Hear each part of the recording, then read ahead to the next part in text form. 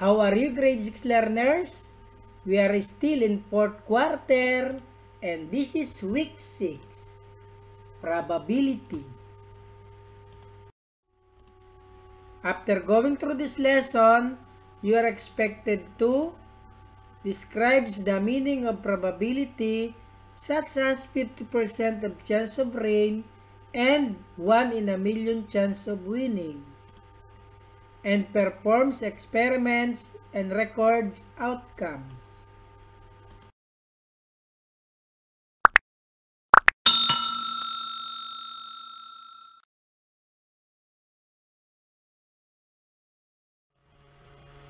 The chance that something will happen is called probability. No one can predict the future, but probability can help us make reasonable assumptions about future events based on their likelihood. Probability may be given in fraction, decimal, or percent. The value of probability ranges from 0 to 1. 0 means the event is impossible to happen, while 1 means the event is certain to happen.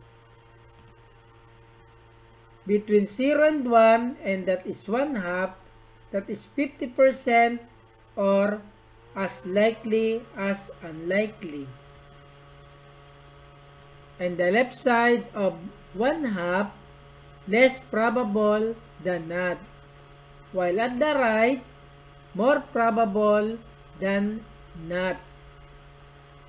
And between 0 and 1/2, and that is 1/4 or 25%, or unlikely to happen. While between 1/2 and 1, that is 3/4 or 75%, likely to happen. According to Mang Tani, a resident meteorologist, the weather today will be rainy because of the ITZZ. The forecast says that there is a 75% chance of rain.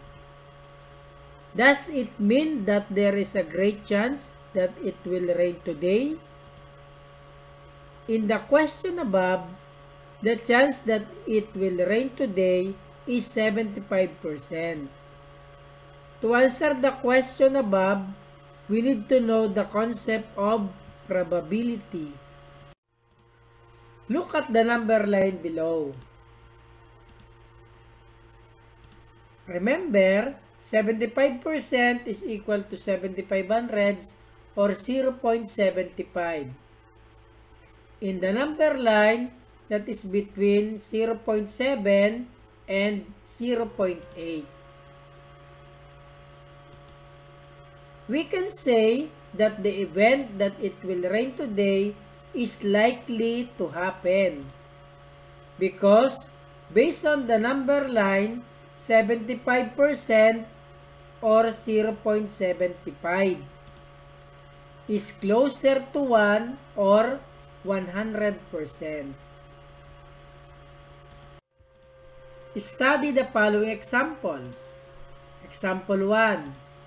Use impossible, most unlikely, as unlikely, as likely, most likely, and certain to describe the likelihood or probability of each of the following statements.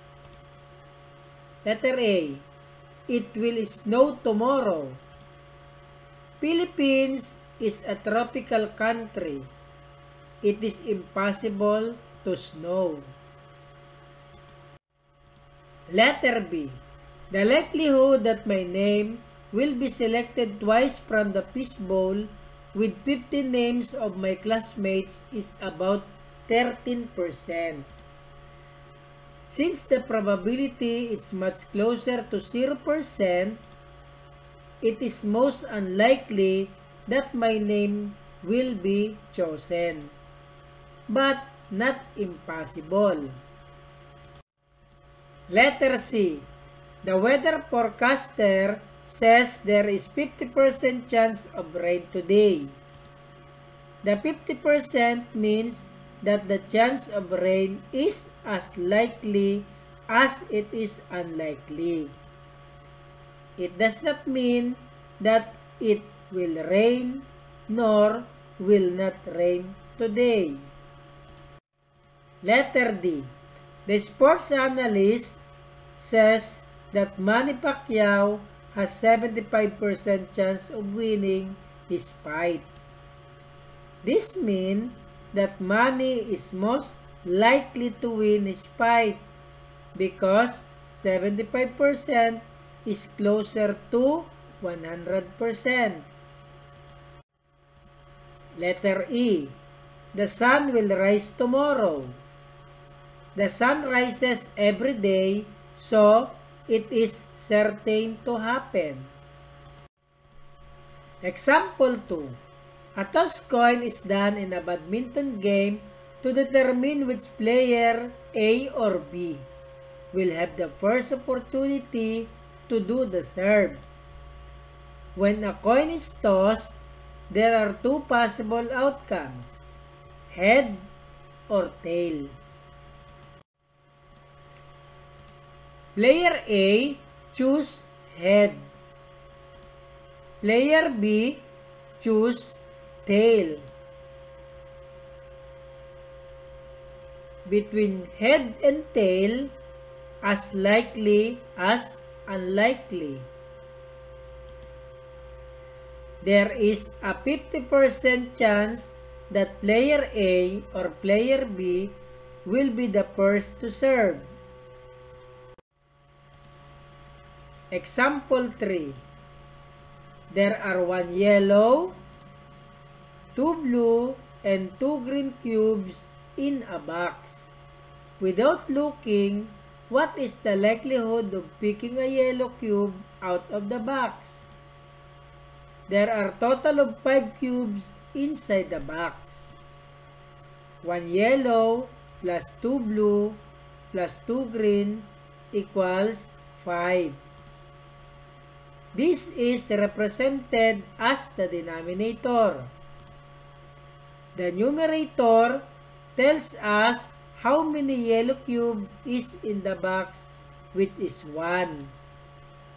The chance of picking a yellow cube is 1/5 or 1 out of 5 or 20%. So, it is unlikely to pick yellow out of the box. Example 4. Look at the picker wheel at the side. Write and describe the probability of landing on 1.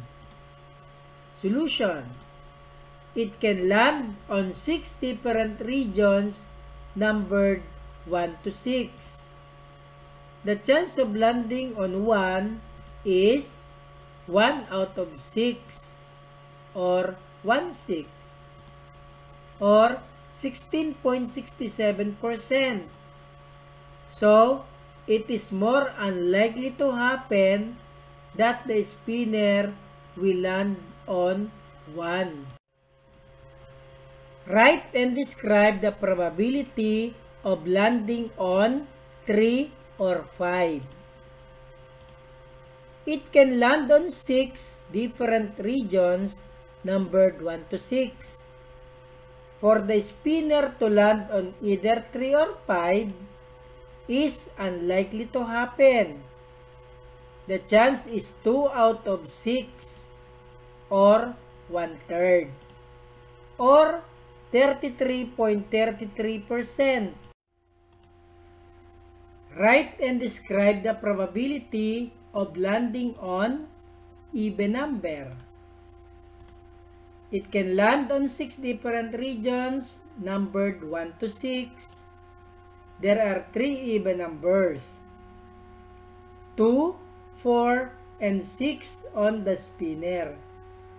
So the probability of landing on one of these numbers is 3/6. or 1/2 or 50%. Therefore, we can describe the probability as equally likely as unlikely. Write and describe the probability of landing on 7. It can land on 6 different regions numbered 1 to 6. It is impossible for the spinner to land on 7 because there is no 7 on the spinner. Therefore, the probability of this event to happen is 0% or impossible to happen. Learning Task 1. Here is a bag of colored marbles. Try to describe the probability of each situation. Write your answer on the space provided. Number 1. What is the likelihood of pulling out a red marble? Most unlikely, as unlikely, most likely, and certain. Since there are 2 red marbles out of 25 marbles, so that is 8% or most unlikely.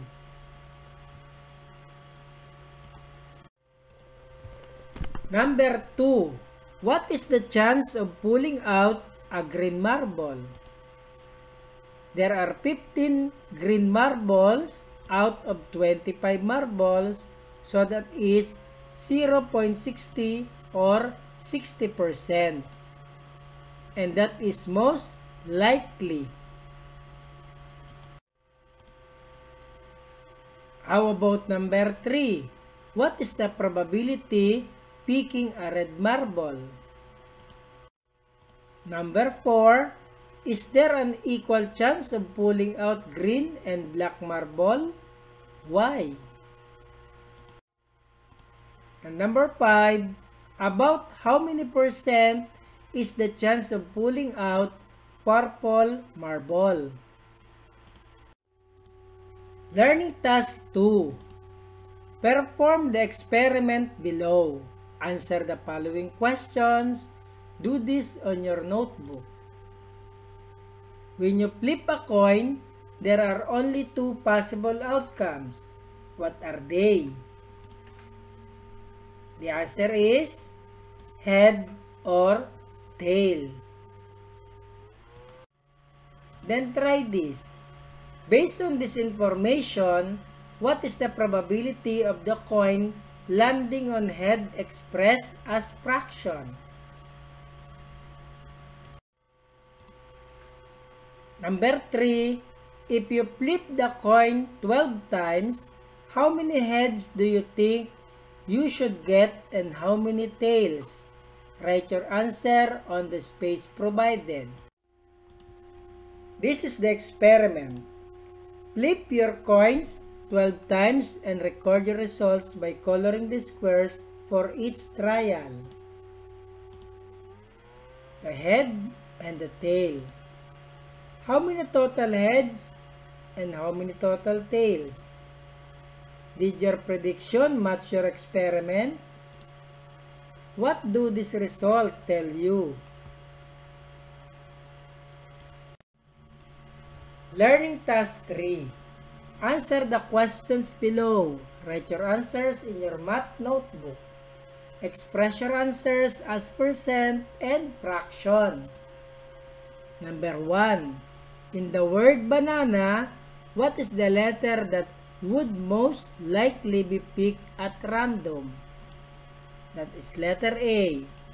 So there are 3 letter A out of 6 letters. And that is 50%. Number 2. A box contains 5 red marbles, 7 blue marbles, and 8 white marbles. What is the probability of taking out a red marble? there are 5 red marbles out of 20 marbles. So that is 25% or unlikely to happen. Number 3. If you will choose a number below, what is the chance of getting an odd number? In the numbers 2, 4, 6, 8, 10, 12, 14, 16, 18, 20. Since there is no odd number in those numbers, so 0% or impossible. How about number 4? What is the probability of choosing letter O in the word school? Number 5. What is the probability of getting a 7 in a regular die? A recitation activity was given to the students of grade 6 Rizal. The teacher wrote the names of her students on slips of paper and placed in a bowl for the draw lot. Names were picked at random. Find its probability of the following scenarios. Drawing a name that begins with letter A. And those names are Angeline, Angel, and Anne. There are 3 out of 10 names, and that is 0.33 or 33%, and that is unlikely to happen. Drawing a name that begins with letter C. Only 1 out of 10, and that is Carmela. So that is 0.1 or 10%. And that is also unlikely. Then, try to answer this. Drawing a name that starts with a consonant letter. Probability of a female student being called in the recitation activity. And probability of a male student being called in the recitation activity. Maraming salamat muli sa pagsama nyo sa atin sa ating video. Kung nagustuhan nyo ang ating video, please like and subscribe at pindutin na rin ang notification bell para updated kayo sa mga bago pang darating na videos. Pwede kayo mag-comment at syempre, please share this to your classmates. Hanggang sa muli, paalam!